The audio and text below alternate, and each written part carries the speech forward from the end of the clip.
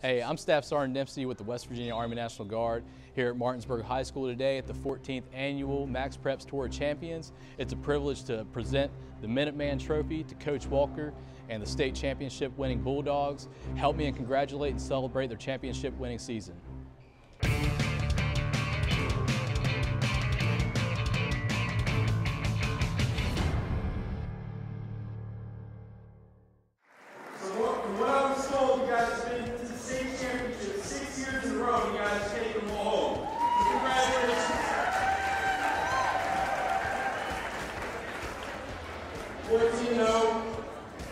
Nationally ranked 165 in the country.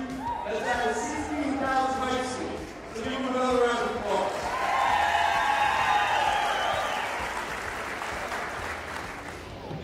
Martinsburg, we're here again. You did it again.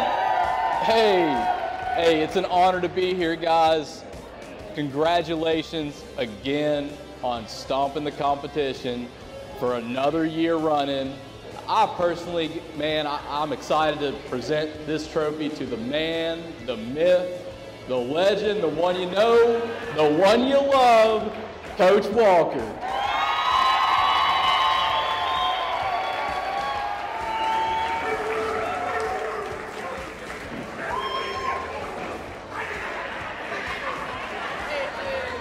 So at the beginning of the season, we kind of had the mindset like, we lost a lot of seniors. We kind of really have to put in the work in order to achieve what we achieved last season or even get somewhere close to that. And I think, teammates pushing each other, just really making each other better football players overall.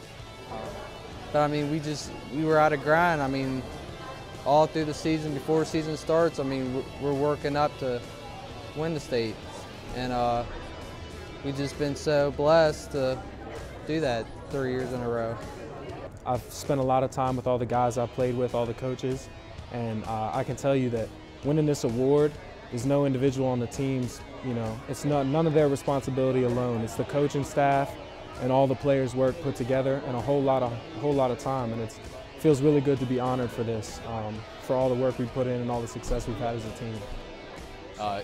For them to go above and beyond for 6 years in a row, it's a huge deal. And for them to want the National Guard, myself as a representative, to be a part of the celebration ceremony, it's an honor. It's a great privilege, and I love being here. I love the team. The faculty's great. Again, it's just an honor to be here. Dogs on three. 1, 2, 3, dogs!